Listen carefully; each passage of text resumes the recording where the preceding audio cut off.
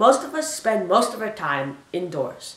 Some, like infants and seniors, spend over 90% of their time indoors. The EPA estimates that harmful microparticles are 2 to 5 times more indoors than outdoors. In developing countries, an MIT study estimates that this problem is even more severe. I suffer from allergies myself, so I literally had skin in the game. Current filtration systems are large and expensive. My search for a solution was a 2 steps forward, 1 step back journey. At first, when I heard that indoor succulent plants can act as natural air purifiers, I thought, let me try to build a prototype with them.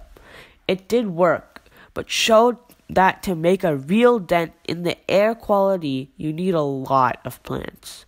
But wait, if plants have this effect due to cuticular wax on their leaves, can I just mimic that? But to scale to real life-size rooms, I need to improve my surface area to air volume ratio. What if I recirculate the air over and over on the surface? I need an air exchange system. My experience showed me that innovation does not always happen in a single eureka moment, but mostly happens incrementally, step by step in small changes, and one needs to keep pushing.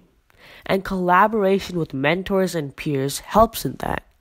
My 3 mentors showed me that collaboration is not just sharing ideas, but includes encouragement and even conflicting ideas to get closer to the best idea that takes you to the next step. I hope my innovation brings the world 1 step closer to more easily available air purification systems.